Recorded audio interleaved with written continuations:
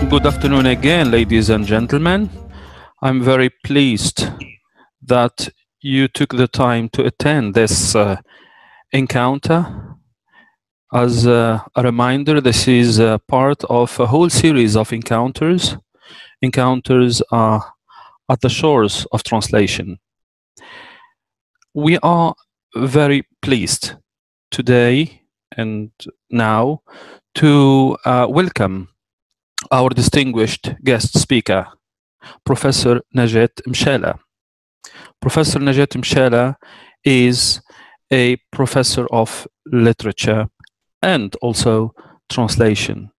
She obtained a maîtrise de lettres anglaises in 1977, and from the École Normale Supérieure de Tunis, English and American literature and civilization with linguistics, sociolinguistics, and applied linguistics, and certainly translation. She also obtained a DOA in 1979 in Anglophone studies. In 83, a doctorate in a doctorat in Anglophone studies, and she had the habilitation to the position of maître de conférence in 2004 and habilitation to the position of full professor in 2008. She is also she has so many areas of self-taught areas: Maghrebian history, culture and literatures, anthropology, linguistics, modern philosophy and sociology, postmodernist thought, and so on and so forth. And this shows how multidisciplinary our guest is. She has also extensive professional experience, and she carried out so many activities. She has teaching responsibilities. She was teacher of French and Tunisian Arabic for Peace Corps volunteers in summer to 1975 and 1976. And she had responsibilities at the Institut Bourguiba des Langues Vivantes and other institutions. I can see now the CV is really rich with activities. She was maître assistant and then professor from 1990 to till 2004, teaching literature and literary theory, British American, African American and African literature, poetry, novel, drama, comparative literature, fact, fiction and film, world cinema, women studies, colonial and post-colonial literatures, and so on and so forth. But most importantly, especially for us, the translation part, and she has published very extensively as well, and I can provide you with a list of her publications. For translation, she was also she has been very active in translation, and she is a conference interpreter as well.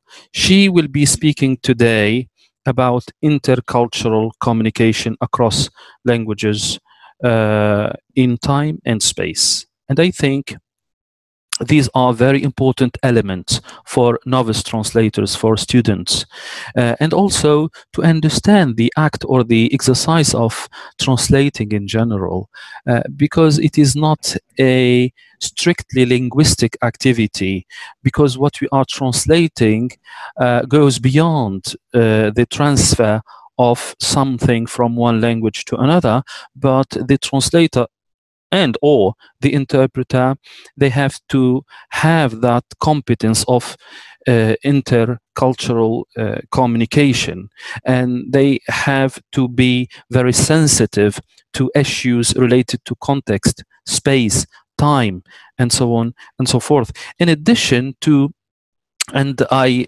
requested our guest speaker, Professor Mchala, to speak about the global and the local, because the translator and the interpreter is taking journeys from the global to the local, and then the local to the global.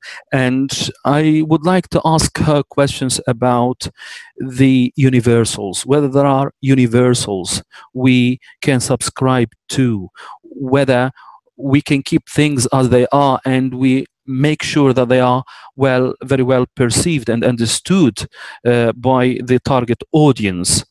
I also would like to ask her questions related to hybridity and living or translating in a hybrid society or a multilingual and multicultural context and community, and the also emergence of a third space, not the space of the source language context or community, and not the space of the target language community, but a third space. And I would like to ask her whether the translator or the interpreter, as a mediator between both spaces, both contexts, does really live in that third space.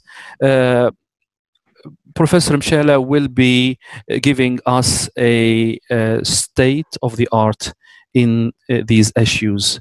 So without further ado, I hand it over to Professor Mchala. You have the floor, Professor.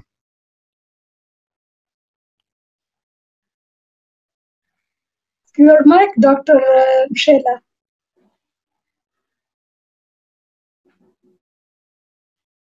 Mchala, I think you are muted. I will try. She is muted. Yeah, I will try. Still muted.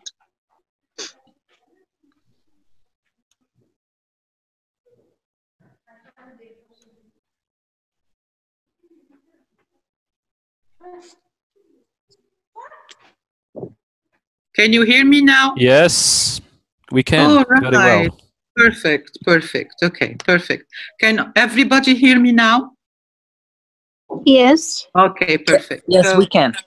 Here I go. I would like, in fact, to thank you, Hammouda, for everything that you have mentioned and that we discussed earlier on, in fact. And it is indeed some kind of an overview, a swift overview of the various problematics in translation, and also the continuities and the discontinuities that have been operated in this field, academically speaking, but also this will have some implications on the practice itself. So much of what will follow applies to both translation and interpretation. Of course, some people might think that the factor of time is more pertinent in written translation, whereas space, of course, or the space dimension is much more important in interpretation, even though language is one, and language is necessarily palimpsestic. That means that each word is a synchronic but also diachronic stratification of a concentrate of meaning in time and space. Now, in this perspective also, and in addition to this notion of horizontal equivalences, of horizontal equivalences between languages is no longer valid. Translators have always sought equivalences, but in fact, equivalences are no longer valid as given to, in fact, apprehend the issue of translating. Why is it so? Because of inequalities, and inequalities cannot integrate equivalences. Inequalities mean unequivalences by definition, and these inequalities and unequivalences are a reality to be addressed in apprehending the problematic of translation. Of course, we know of the theories of foreignization versus domestication, which are incidental to a better understanding of this process. But you will see that this foreignization versus domestication is not that innocent as a perspective and as a tool, and it has many serious implications, especially in our times.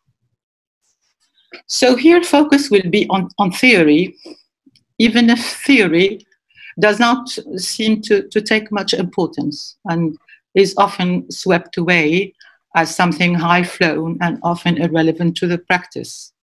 But I think that theory is essential, as much as interdisciplinarity is also, for a better grasp of translation, for the better grasp of the translation theories, but also for a more performant and performative translation practice. So the problematic intercultural communication across languages in time and space, enunciated in my title, is that translation is not language-based, but rather culture-based. And that in the here and now global hybridized context, the translator has moved from cultural binarisms, for example, one culture from the cultural binarisms, which has been preceded by the linguisticality of the translation practice. So the translator is moving from this, the binarisms of culture to new, in this new global hybridized context.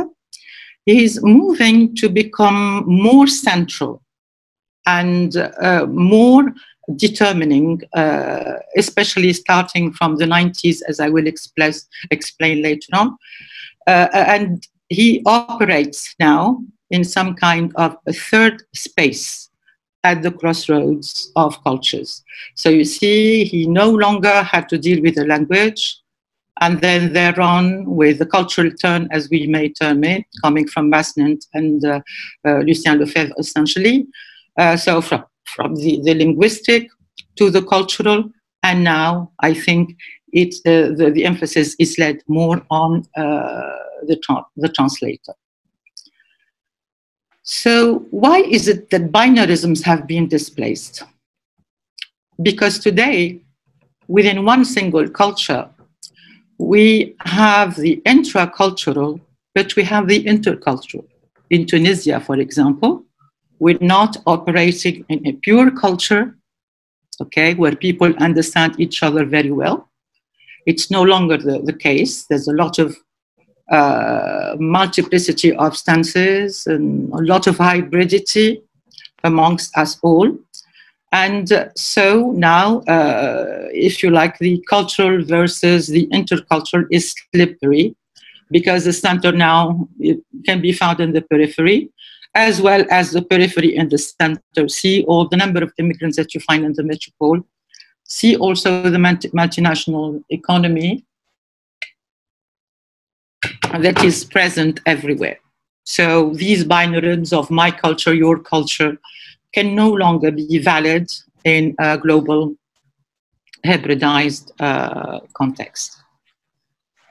So, as I said, the turn from the linguistic paradigm to the cultural paradigm has been initiated mainly by Susan Bassnett in the Anglophone academia and by Henri Lefebvre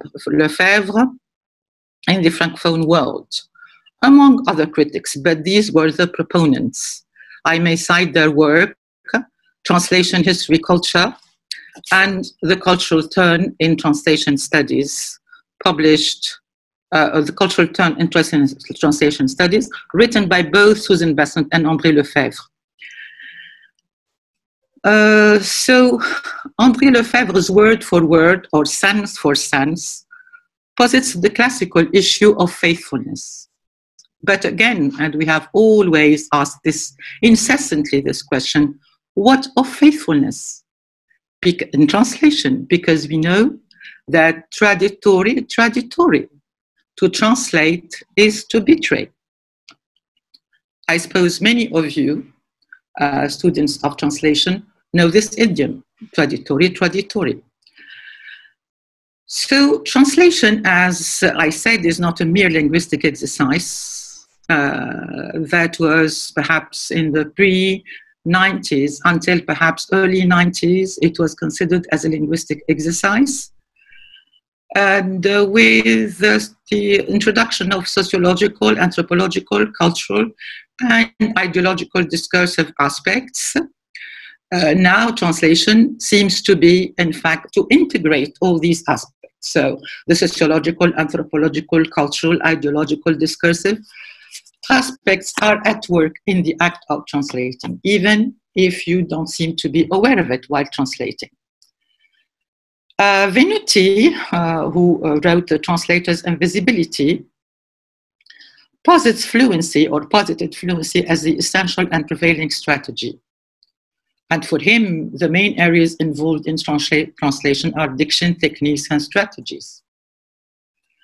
But the things are much more complicated than this, because even if the translator is conversant with diction, has some grasp of techniques and rhetorical strategies, still his skill or his task is to take up language data, extract meaning from it, from source language culture A, and transpose it / superimpose it, because sometimes you think that you're transposing meaning, but you are superimposing meaning onto or into language and culture B.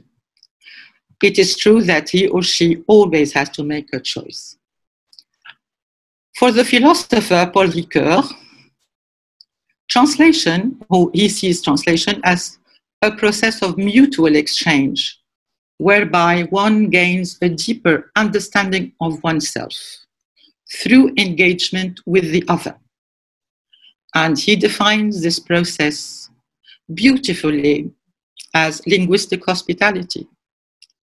In this way, the translator inhabits the language or is host in both languages and cultures A and B. The risk, however, is that the translator or the host becomes hostile. Here we come to an undesirable triangulation in the process. The interpreter is forcibly an intruder and therefore should most gracefully limit intrusiveness to a minimum while translating. Ideally, the translator-interpreter should be a non-person. Here I'm lifting from Venuti, an absented, invisible person to gain success. And I suppose you have often heard people saying, oh, I was reading this translation and I almost forgot that it was a translation. So the more forgotten by locutors, readers, the more competent and successful a translator is. Furthermore, the language culture binary approaches to translation have moved towards a sociological orientation in both translation and interpreting studies, with a focus on, and here this is very important, the agency of translators and interpreters and the social, economic, political context in which translation and interpretation or interpreting takes place.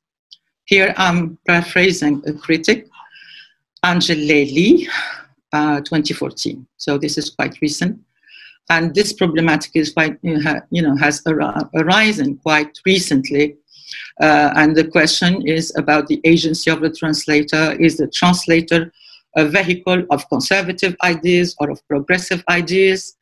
Does the translator contribute to advancing and helping the world progress? Or on the contrary, does a translator, in fact, draw back progress? This may be debated later on.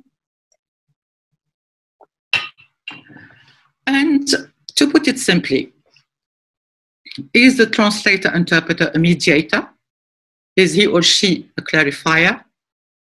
Or is he or she an informant? Remember, in Iraq, during the war, the first target of assassinations were interpreters. Do you remember that? Okay, so that, of course, leads us to think about the issue and about the agency and the centrality of translators. But of course, this is an extreme case. Indeed, translators mediate between cultures, including ideologies, moral systems, and sociopolitical structures, and attempt to overcome incompatibilities and gaps which stand in the way of the transfer of meaning. Now, more recently, there has been a move towards more focus, as I said, on the translator-interpreter rather than on the culture. Works in translation studies by scholars such as Caton in 2013 and Haytham and Mason in the late 90s, among others, has moved the idea of the translator as a mediator to an intercultural communicator. So the translator now is an intercultural communicator. His or her task is to facilitate the process of intercultural communication. Translation, thus, is an intercultural communicative competence intended to build bridges across languages / cultures, and therefore is a cross-cultural communicative practice. In general, we think that the translator-interpreter operates with a text, with or on or via a linguistic grammar, or the linguistic grammar of a text, where in fact the translator deals with the cultural grammar of a text, decoding data, for example, from language A, and encoding it in language B. In other words, transferring a semiosis. I suppose some of you are familiar with the word of semiosis. So transferring a semiosis across languages. A semiosis can be defined very quickly and in simple terms as the system of signs or the system of meaning, structure of meaning. In this cross-cultural context, the translator-interpreter is more than a mediator of sense, as he or she becomes a clarifier or even a converter of messages. These messages may be verbal and non-verbal. We will talk about kinetic, about attitudes, etc. Tone of voice, intonation, all of this is very important. So, because often translation may become problematic because of an ignorance of the cross-cultural aspects and the intercultural communicative patterns. Think, for example, of the intercultural communicative patterns of the Japanese, of the Arabs, of their attitudes, their stance, their kinetics, etc. So all of this is very important to understand. One major issue remains as to how to find a balance between accuracy and the cultural given, which is ever present. This is further complicated by the fact that translators operate in a solitary, monovalent process. They work with other people's texts and are at the same time laden with their own textualities. We may call this an, if you like, erudite terms, episteme, identity, culture, values, attitudes, etc. So when you're translating somebody else's text, but at the same time you have your own textuality, okay, your own episteme. And that which is quite stressful is that you have no immediate feedback, positive or negative. That, of course, adds to the anxiety and the stress induced by the profession. Now, let me move to more recent times with its singular problematics. With the globalization phenomena, I don't know whether you are aware or familiar with the notion of globalization, localization, sorry. It means the localization of the global. The localization, let me take an example of, very, very trivial example of localization. This is the genes, for example. Genes have been localized. Sustainable development has been localized. So these are global, if you like, concepts that have been localized. So we need to be aware in this cross-cultural context of the globalization phenomena. And of course, this adds to the role of the interpreter. As I said again earlier on, is the cross-cultural vehicle. At the same time, in this process of globalization, localization, we see that cultures are in a process or are in a cross process of hybridization. And today, cultural essentialism is no longer the stance. Cultural essentialism means, in very simple terms, again, the purity of a culture. You can't speak in terms of pure, my culture is pure. Your culture is hybrid. Your culture is contaminated, whether you like it or not. For the scholars who are conducting research, for example, and who want to read more about this, they can refer to Homi Bhabha on hybridization, the hybridization of cultures. In addition to globalization, we have technological advances. And technological advances have added more to the fluid notion of a text. What is a text today and in the global? And of course, the fluidity and the slippery aspect of text have brought more focus and responsibility on the translator. Now texts and concepts are more mobile and less fixed than before. An example of this fluidity may be seen, for example, in the way information is translated and broadcast on various media by journalists. Texts there are fluid and not fixed.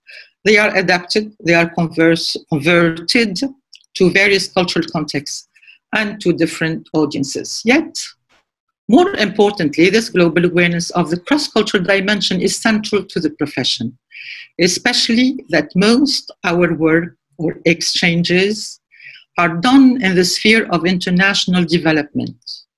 We may refer to the diplomatic aspects, health, trade, or NGOs. NGOs are very important here. So we need here to consider the hierarchy amongst languages and cultures and locutors while translating. I suppose those who have evolved in international organizations have a grasp of what I mean here. Okay? So we must consider this hierarchy amongst languages, cultures, locutors, and naturally peoples and nations. At the same time, geographies and histories are key to conceptualizing cross-cultural approaches to translation and to defining the interpreter's cross-cultural stance and practice. The cross-cultural is not a space or a geography only. It also covers other dimensions such as gender, age, race, class, etc., with their different registers, codes, values, notions of political correctness, overt and covert. Because sometimes you don't seem to be, they're not implicit, they're covert, you know. But you have to detect them and to transpose them and to grasp them and to translate them, if you like, because translation is no longer, especially in the anthropological sense, to translate means to transform something into something meaningful.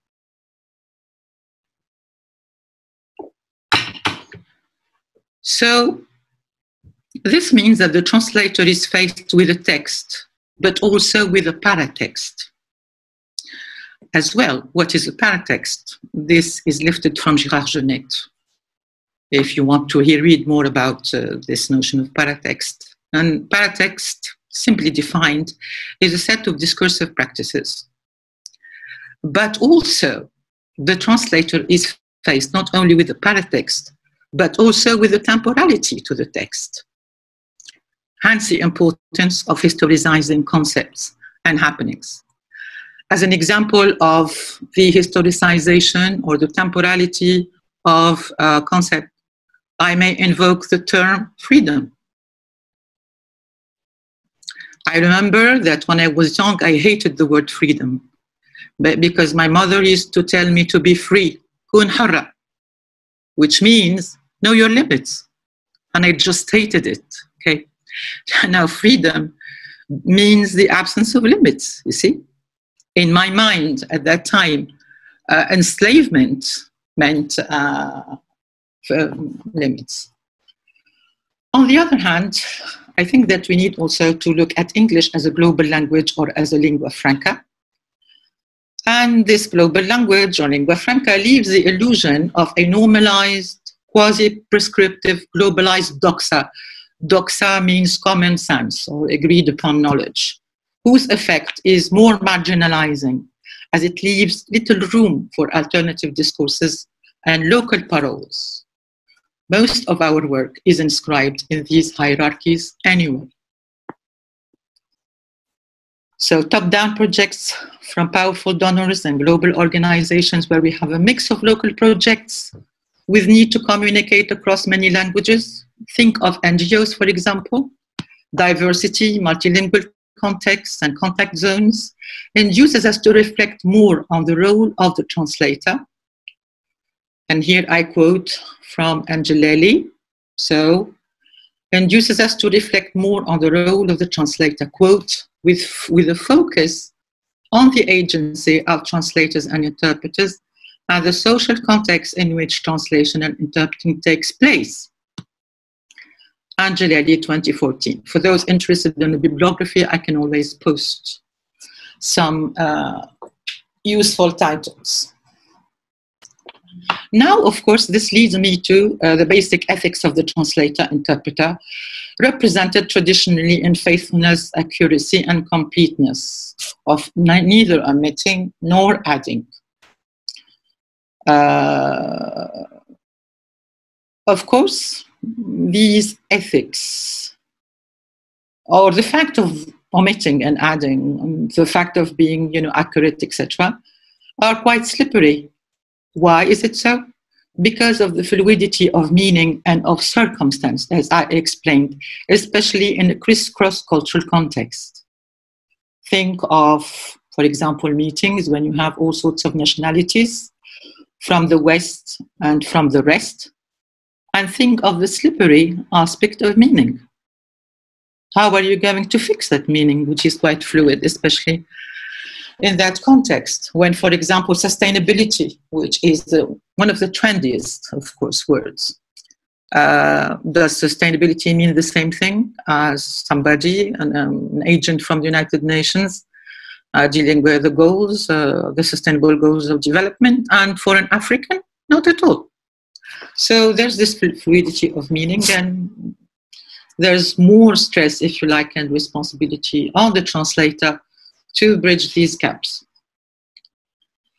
So, as a consequence, these classical ethics are thus, or need to be modulated in favor of new forms of ethics, as articulated by House in 2017 in her translation, The Basics, and who, referring to Emmanuel Levinas's, I don't know if you know Emmanuel Levinas, is a wonderful, wonderful translator of the world of the you, okay?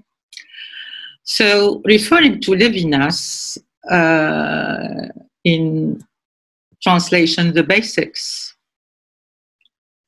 House writes that translators now need to gain a heightened transcultural consciousness, causing them to reflect on their transnational actions and on the complicated ethical relationship between author, text, and the translator.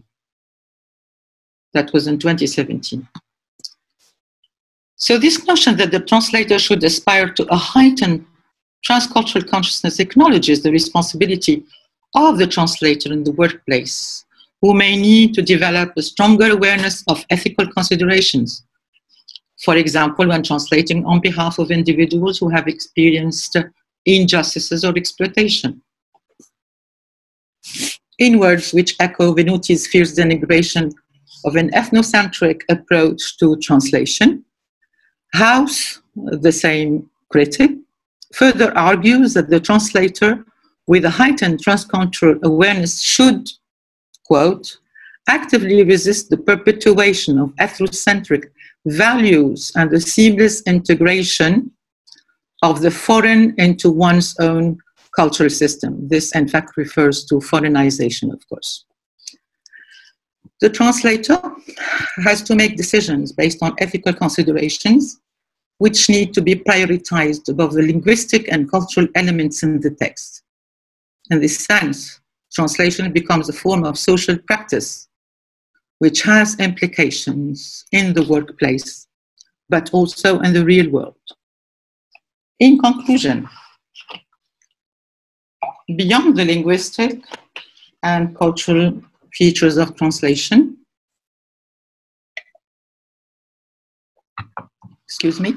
we must consider the social and political responsibility of those involved in the translation process and the need to acknowledge the importance of ethical behavior in translation. As a post-conclusion, very short, I shall address untranslatabilities.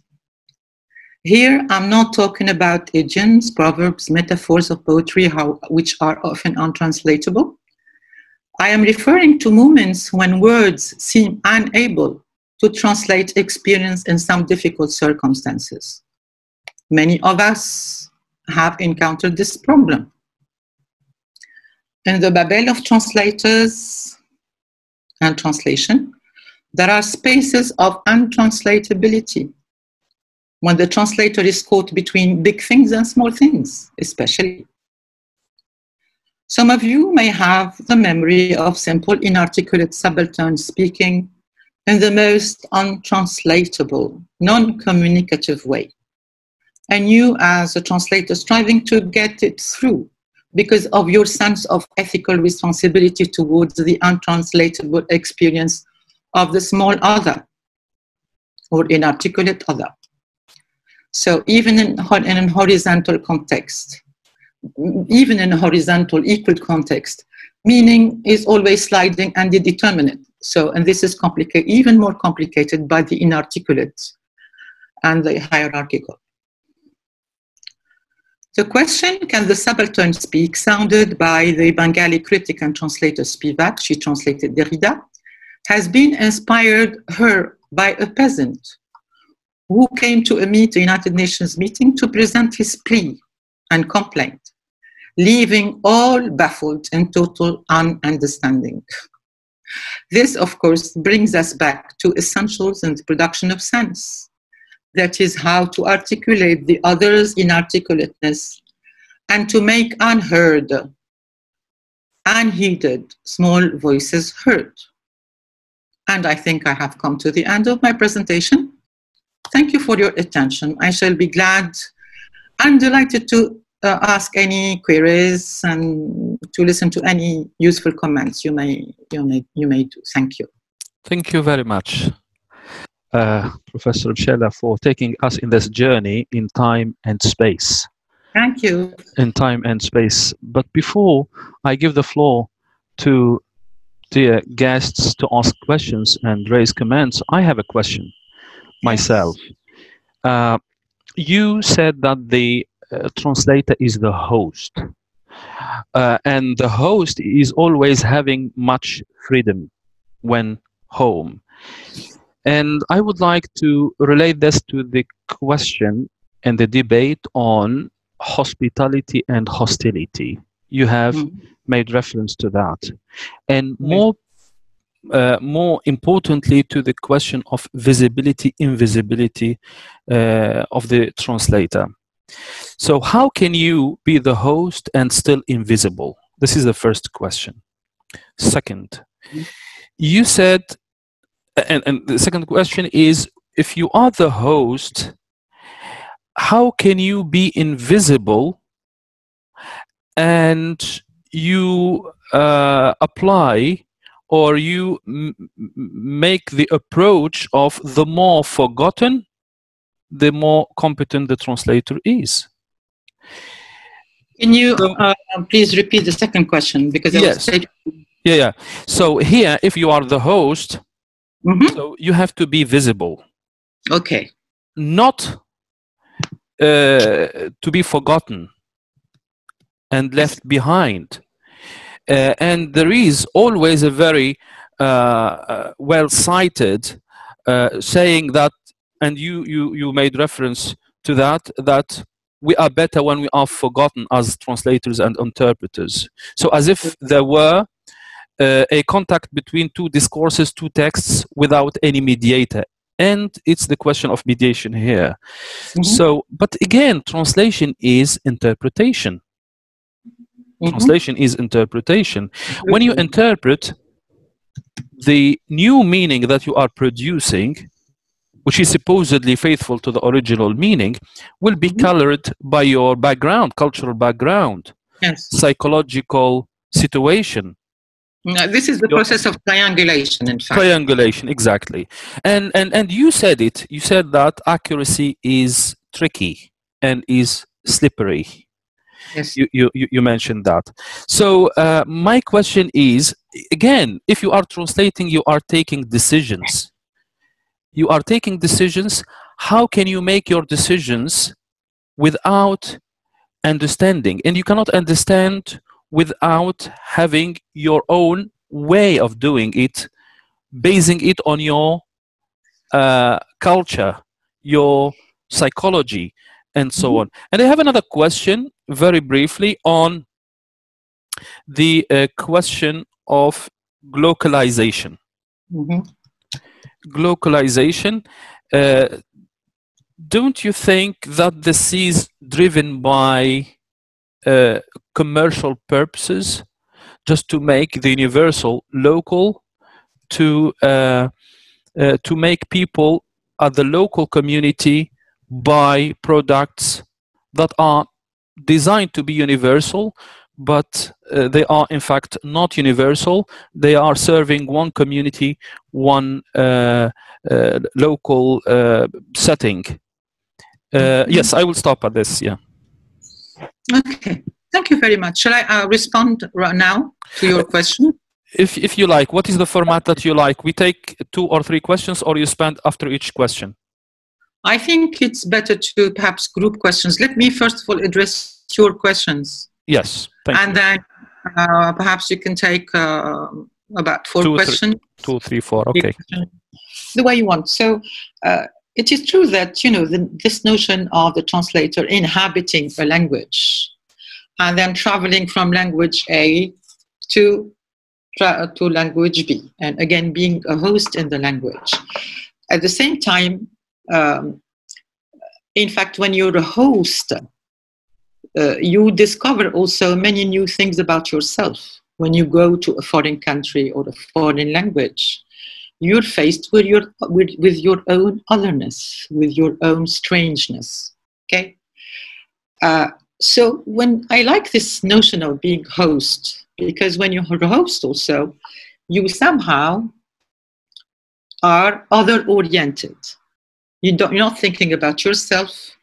You're thinking about the people who open their houses to you. Okay, and so you need to know your limits, not to become hostile or an intruder, as I said earlier on. Okay. You have to be careful not to be an intruder in the meaning. So there's a lot of delicateness, in fact, here on the part of the translator. That means that he enters your house of language. At the same time, language is a prison, but at the same time offers infinite and limitless possibilities of playing with the language. Isn't that true? So you really have to find the golden means. And the best translators are those who find the golden means. They inhabit the language, they are good hosts, and they do not become intruders, and they do not become hostile to the language. They do not pervert it, they do not add, they do not omit. They try to find some kind of balance, because they are quite present in that house of language themselves. And they're faced with their otherness, as I am saying. They're faced with the strangeness of the other, but also with the strangeness of themselves.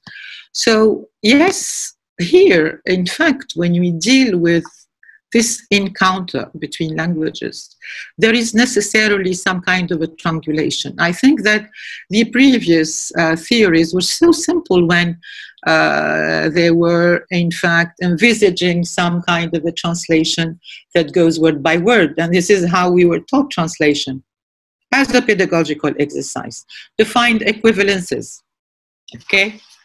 Now, this leads me to, when you were talking about equivalences, okay? You want to transpose. Equivalences are so slippery today, okay? If I say, for example, freedom, in the same political context in Tunisia, freedom means all sorts of things. Democracy also means all sorts of things.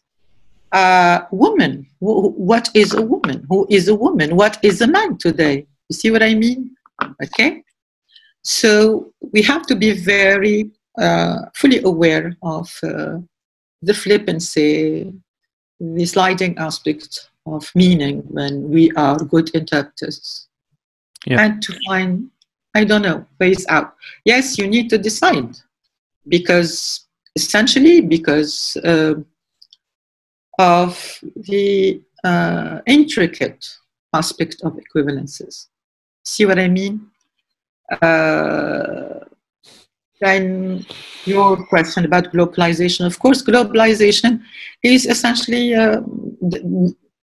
driven by the free market, by economy, okay? But you know that economy also has an impact on our own personal economies. That means mental economies. This is why we often hear about mental colonization, imperialism, imperial colonization, mental imperialism. That means that you ingurgitate, etc.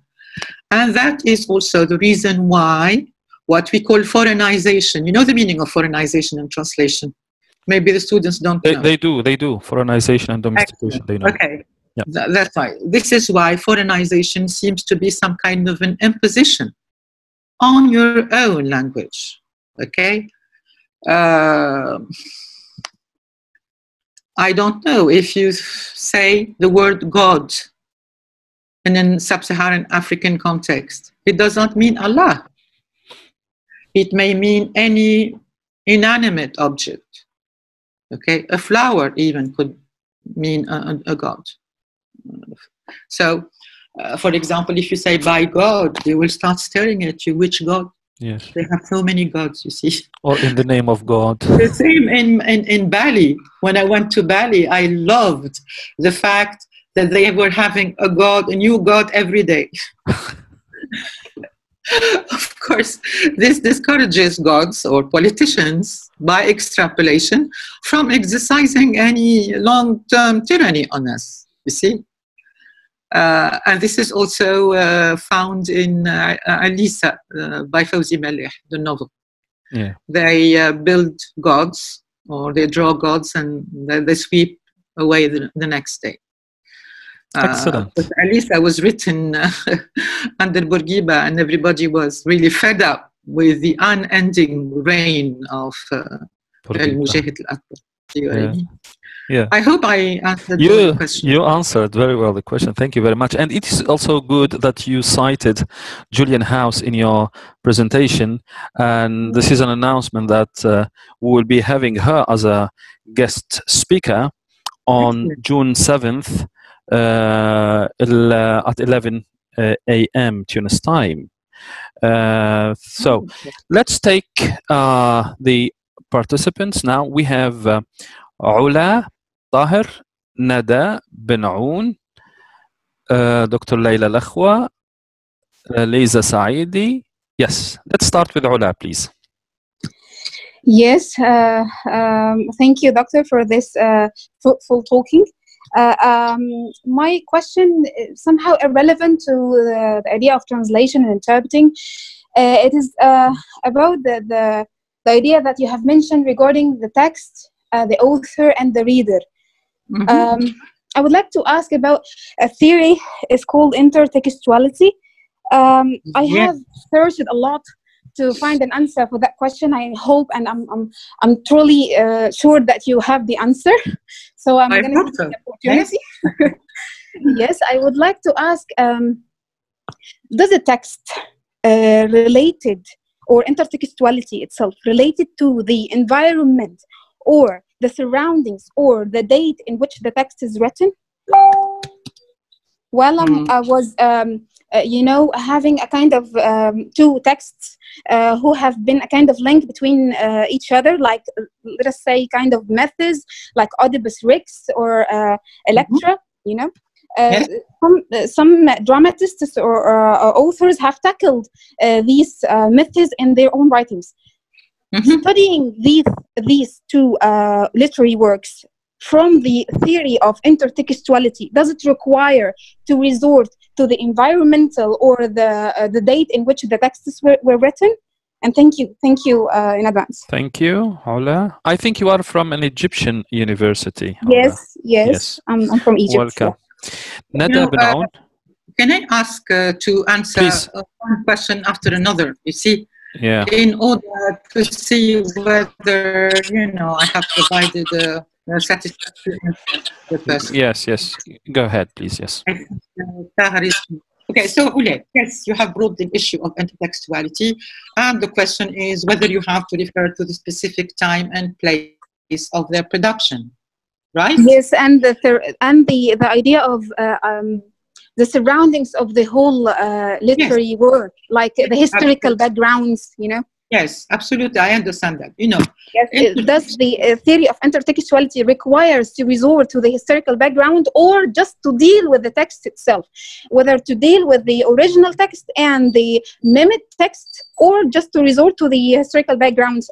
I really need the answer of that question. Yes. I have, you know, mentioned palimpsest at the beginning of my presentation, and I advise you to read Gérard Genet on narratology. He talks about palimpsest, something palimpsestic.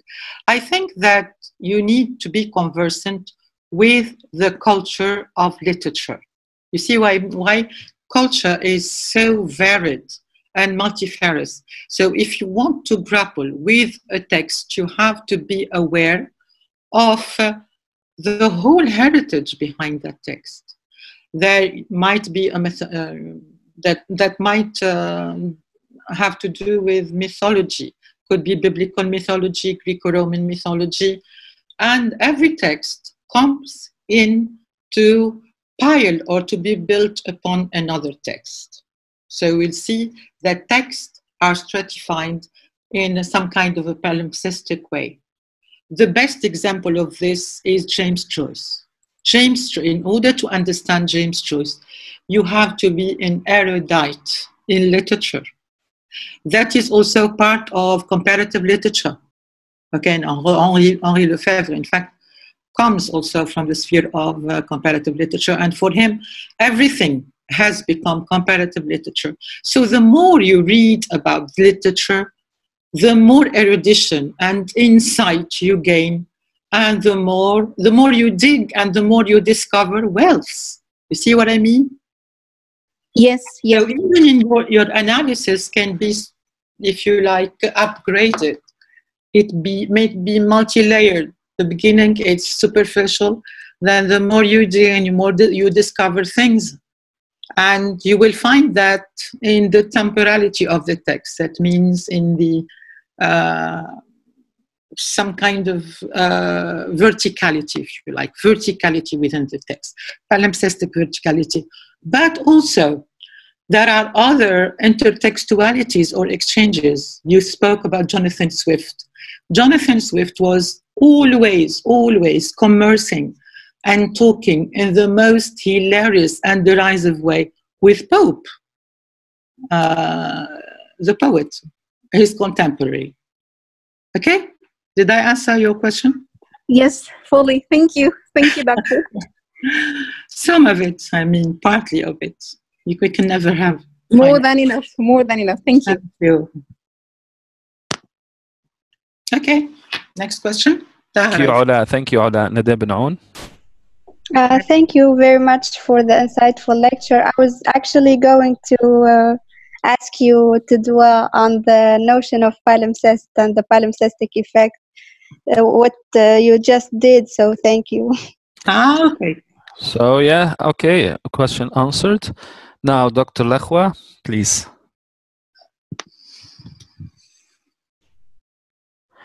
Can you hear me? We can. Perfectly.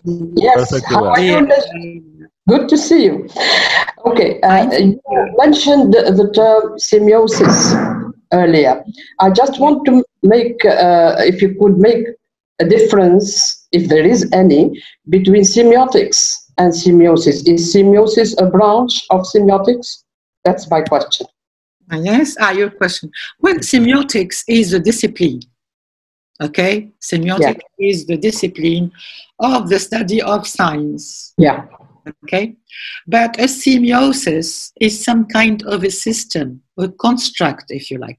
I'm trying to simplify here. Okay, I'm being pedagogical. Semiotics is like linguistics, for example. Okay, Okay. it's the study of science in general. Okay, Yeah. but semiosis is a whole complete system of signs and of meanings. Okay, you construct a semiosis around something. For instance, you may take flowers. Yeah. You may construct a positive semiosis around flowers. But you can also construct a negative and lethal semiosis about flowers. Okay. I'm trying to simplify again. This is my reflex of a teacher, to simplify things. So I don't want people to rebuke me for not being deep enough, but this is very, very useful. These things are very useful, you see? True. It's like when I was trying to explain deconstruction, and I explained it in very, very simple terms, and the students said, wow, madame, you made our day, because you can simplify things. You True. may simplify things. I mean, the more you know, the simpler you can be. This is, you know, I'm not pretending that I know everything, but I have enough experience with, you know, teaching students. So semiosis is a system that you build, construct. Semiotics is a discipline. Okay. Voilà. Thank you. Thank you. Thank you. Lisa, Saidi, please. Hello. So thank you, Dr. Mchala, for this insightful lecture. My question is about invisibility of the translator in literary translation. So can the translator still remain invisible when facing cultural distinction in literary translation? And how to avoid the disloyalty vis-a-vis the source text? Thank you. Wow. Okay. Can I add something here regarding this question? It is more or less the same question yesterday from Mohammed. It is the same question, yeah. Yes. Because some of the masterpieces, they are known in translation more than in their original texts.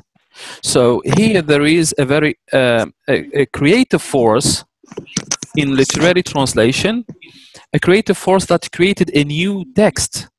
So, Yes. so production of a new text that is parallel to the original text. Mhm. So here, the same question again, whether about invisibility and visibility, it is, the translator is visible, Yes. whether we like it or not. I think that there is a bad visibility and a good visibility. Let me take the example of Ahlim Musghani's Dhakiratul Jasad.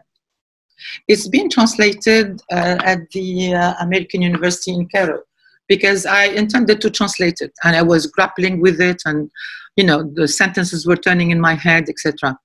And it's all because I had to teach it in my Maghrebin studies course.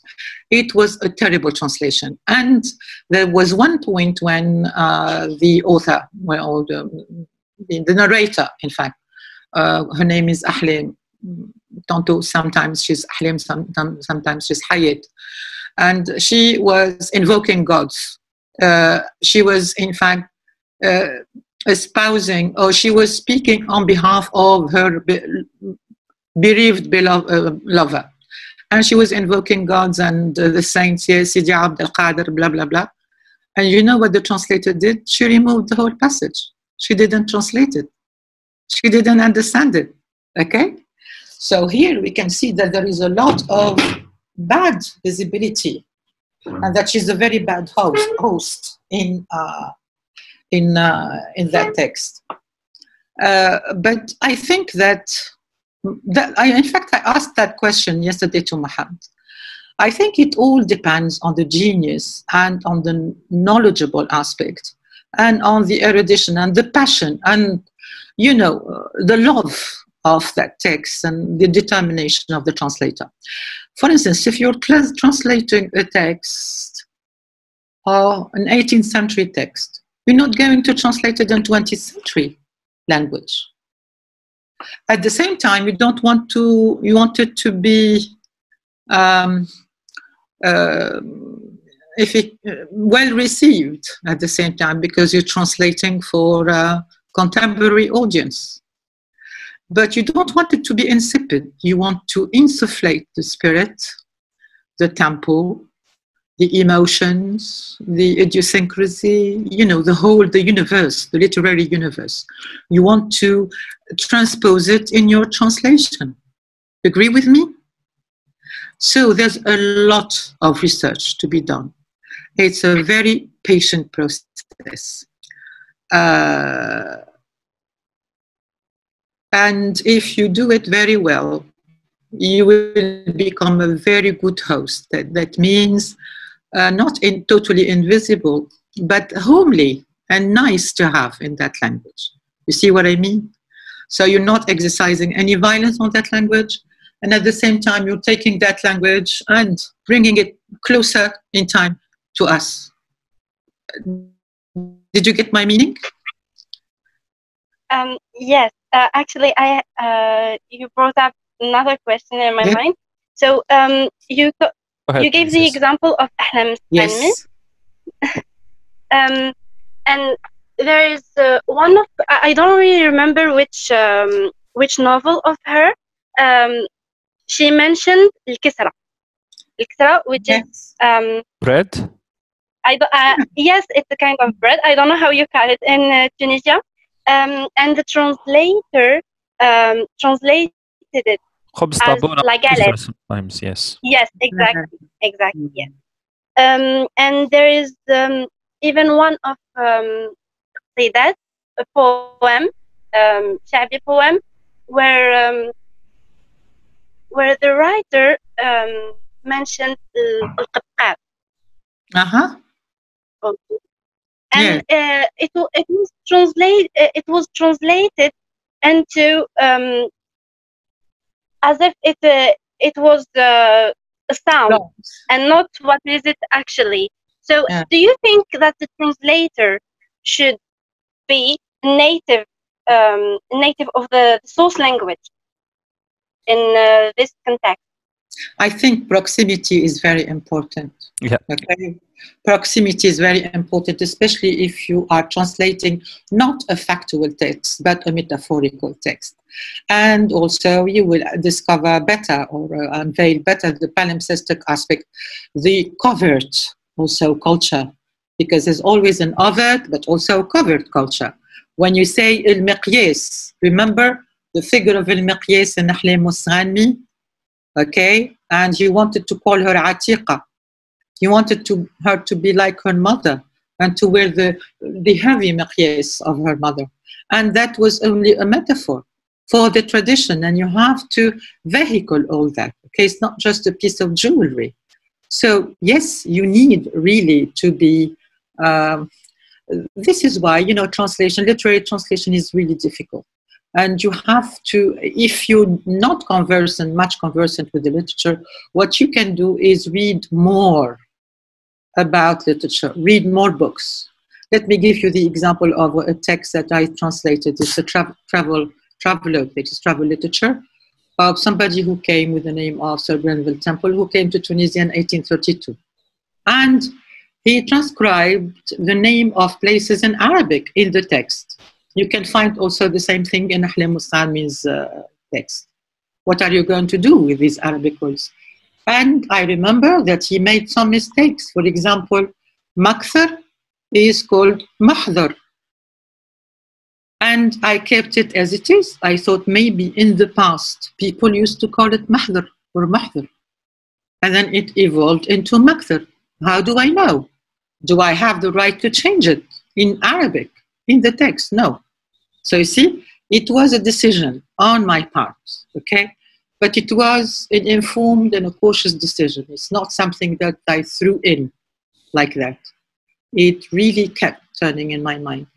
And also, I remember that I had to translate legends of paintings about my country, about Tunisia. And the legends were wonderful. It took me days and days. And can you please give us one example of one legend and how you translated them to non-Tunisian audience? I have the book in French, but I have to, if you want, I can send you. Please. I can send you the whole text of my translation, which was quite appreciated and published in the English version of this book of painting on Tunisia and about Tunisia. Please. And there were passages about the mu'adhin, and this Italian painter was so much in love. Let me bring the book. Oh, it's here. Tunisie, okay? Yes, his name is Fluvio Reuter. Okay, this is the book. Okay, I used it to heighten a little bit my computer, so it was under my computer. And these are wonderful, wonderful paintings, and the preface is so very well wrought that I wanted to translate it also the same beautiful way. Yeah. Mais ces visions, listen for example to this, mais ces visions et ces rêveries ne sont pas encore le bonheur, me disais-je, tandis que je continuais mon chemin vers le sud, découvrant par hasard un lieu destiné à m'emprisonner pour toujours par son charme, le cimetière marin de Mahdia, les tombes miniatures, nues de tout ornement, descendant et presque retenues vers la ligne de la mer, avec les petites stèles tournées vers la Mecque, dans l'attente d'une réunion absolue. Very nice. To hear that text. Very nice text. And, and it took me, and I told, it was serious, and I told them, give me my time, the time necessary to translate the text, this preface, and also the legends. The legends were short, but so difficult. For example, here, the legends, le métro de Tunis, no, that's nothing, that's not.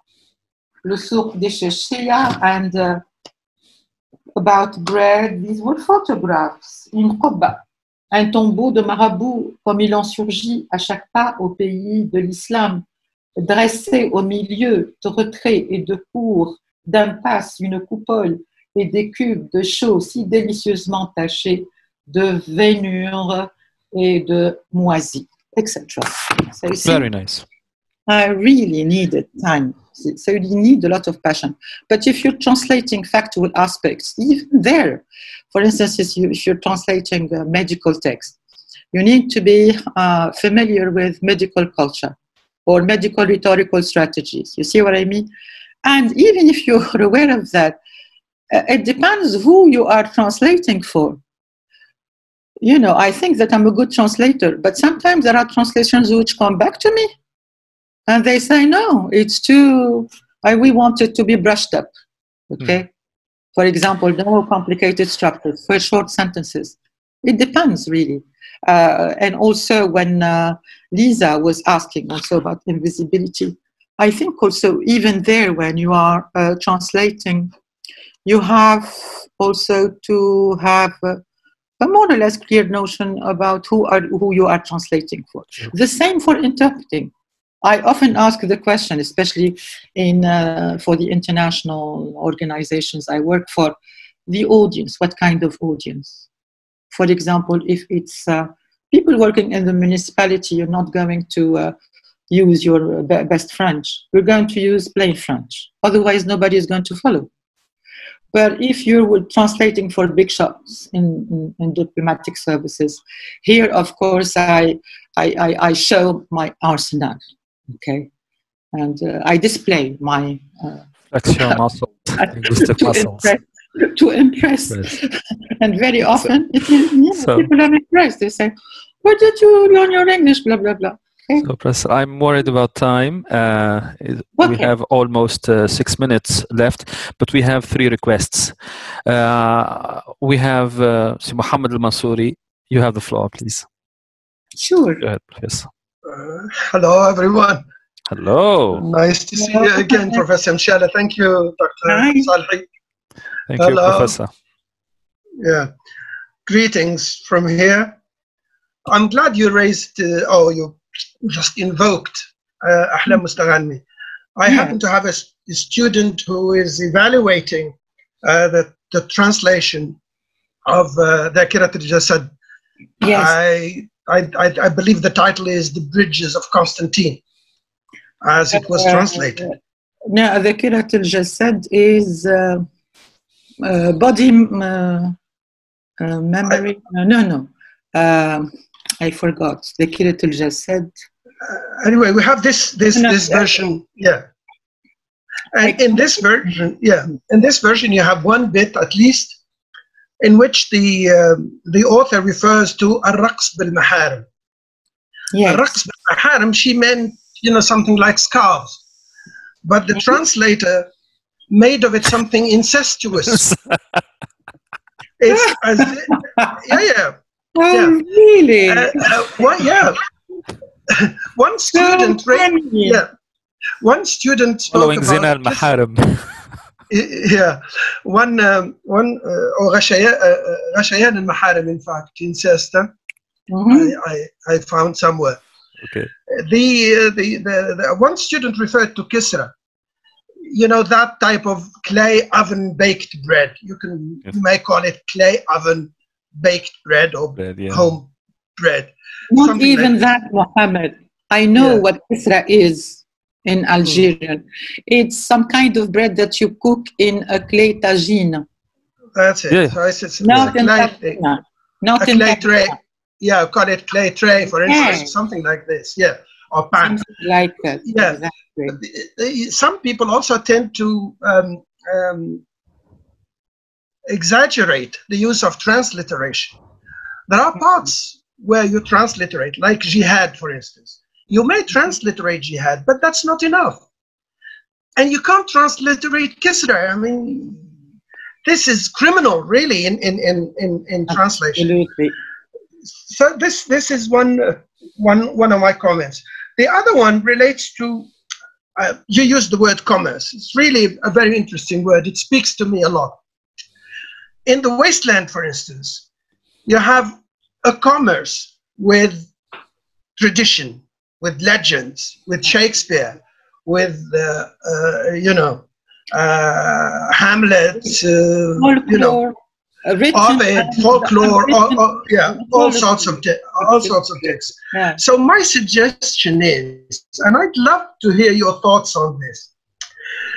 Could we, since you mentioned intrusion, hybridization, contamination, temporality of concepts, paratexts, and agency of the translator and ethics, would it be good to have on the curriculum a subject entitled translation evaluation? That is, you take 2 translations of the wasteland, for instance, and then you derive from the translation through collaborative work those concepts that you mentioned. So there are 2 ways of approaching it. Either you introduce your students to all these dimensions that you mentioned, or else derive these dimensions from existing translations. Yeah. What are your thoughts on this? You mean the inductive or deductive method? Okay. That's it. Inductive method. I think that both are perhaps a mixture of theory and also preparing students for cultural theory, post-colonial theory, all of that, which is in fact changing the face of the world, because subalternity is there and very often its voice is unheard, but it still is contributing to much changing. And you see that, for example, in the charters of some international organizations, you do see the importance of other people's languages. So I think you can do that. I mean, introduce the students to some theory, and at the same time give them exercises in order for them to implement the theory. Provide them with the tools. I think they need tools. Students always need tools. It's like having a hammer and a screwdriver and nails, etc., to come up with something, to construct something. So I think that both can be done in a parallel way.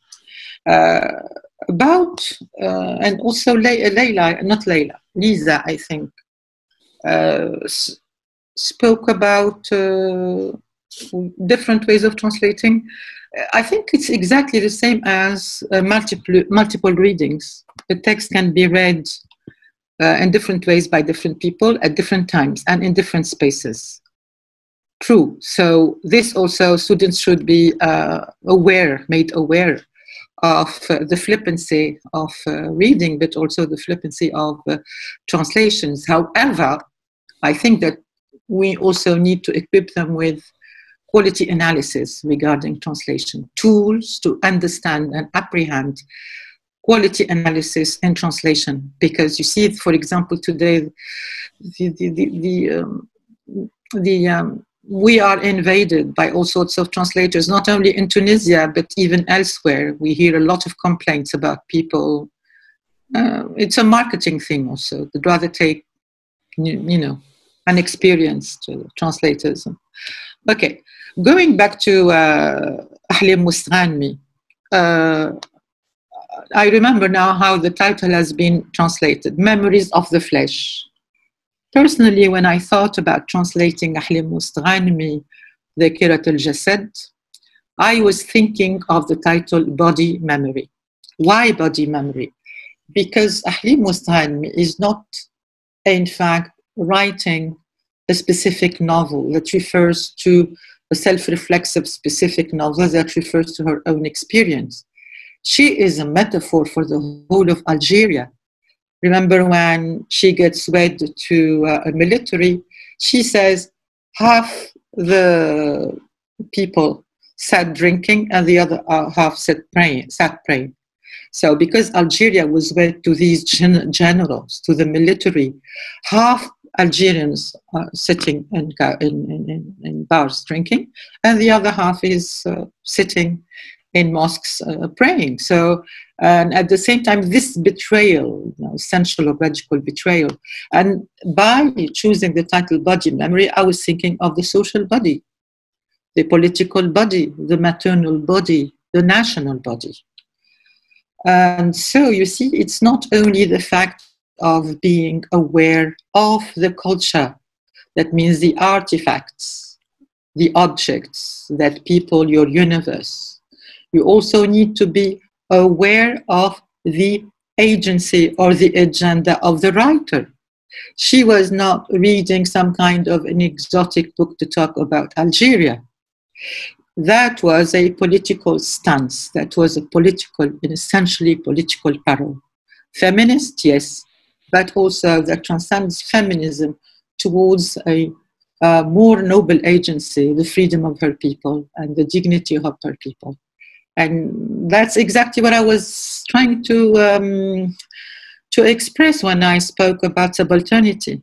When you're translating a subaltern, somebody who is inarticulate, refugees, children, women, whatever, you have to be host in their experience and try to help them articulate it, or articulate it using their own words, but giving them more intensity, because of this ethical responsibility.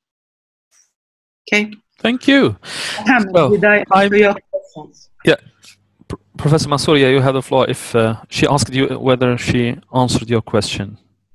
Oh, it's perfectly fine. Thank you very much, Professor Mchala. Thank you. Thank you. So, Professor Mchala, time is up. And we have two requests. Can we take them at the same time, and you take them on one go? No problem. Thank you. Dad and Yusr. Dad, please. Good evening. Thank you, Mr. Salhi and Professor. My question is very simple. Since we are talking about translation mistakes and misunderstandings, and sometimes the translation being better than the original book, what do you recommend to read first, the original book or the translation? Thank you. Thank you. Yusr Salhi. Yusr. Hello, madam. I'm sorry, I wrote my I think we have lost question you. because I have a lot of noise next to me, you're but back. it's okay. So I wanted to know, like, do you think that displaced writers who write in another language, for example, so there are breaks. Maybe she can write the question. Please, can you, Professor, can you take the first question and I will ask her to write down her question. Yes. The first question was whether to read the translated text, which is better, or the initial text. I think that you need both, because even a badly written text may have some kind of a message. I'm thinking here of a text, an African text that we read in my doctoral, studies, The Palm Wine Drinkard. It's written in some kind of a dialect, you see, and it's written by somebody who, I'm trying to remember the writer. The writer is an illiterate person, okay? He's an illiterate person, and he wrote The Palm Wine Drinkard, which is a story based on a folktale. Amos Tutola comes back to me. So Amos Tutola wrote this book, The Palm Wine Drinkard, which is based on a folktale, local folktale. And he wrote it into very bad English. But it was interesting to read it, you see? To see this hybridization, hierarchy of languages, how there is one language that is imposed on the other, how the concepts, local concepts, in fact, burge out. Like in Achibi, for instance, when he says, I have no mouth to tell you about it. Okay, he means in English that he is unable to, he doesn't have the words to express it, okay? And he talks about somebody else who is trying to be nice and a little bit slimy, and he says, talking sweet, okay? And he says, he promises that he will be doing unheard of things with English, which is wonderful, okay? So the Palm Wine Drinkard, even though he was illiterate, did something unheard of with English, okay? And we read it for the preps for the doctoral, when I was in La Sope. We read it as one of the texts for the prelims for PhD. Thank you. Thank you very much. I think we have lost Salhi Yusr, and I cannot see any text written. I apologize for her. I'm sorry we cannot take any other question. That was another encounter on intercultural communication across languages in time and space. Professor Mchala has taken us in that journey to another shore on communication in cross-cultural and inter-cultural communication. I'm really very happy that this encounter has been attended by some very good friends and colleagues. Special thanks go to them, and here I would like to mention Dr. Leila Lakhwa, Dr. Aida Haddad, Professor Mohammed Mansouri, and Dr. Mohammed Zagoud, and others. I also would like to thank my students for being active in these encounters. The encounters continue today and tomorrow, and here is the program of today and tomorrow. at 5 p.m. we will be having another guest speaker, Hanem Farhati, speaking about English-Arabic legal translation. Tomorrow we will be having Professor Muhammad Al-Mansouri, who is with us now. He will be speaking about translation between unrelated languages, challenges, and tips. And at 7 p.m. we will be having Sheikh Hamza Yusuf, who will be speaking about, from California, who is the founder of Al-Zaytuna College, will be speaking about interpreting Islamic religious discourse to non-Arab speakers. So be with us. Thank you very much, all of you, and I wish you a pleasant afternoon and evening. And bye-bye and take care. Bye, everybody. Thank you.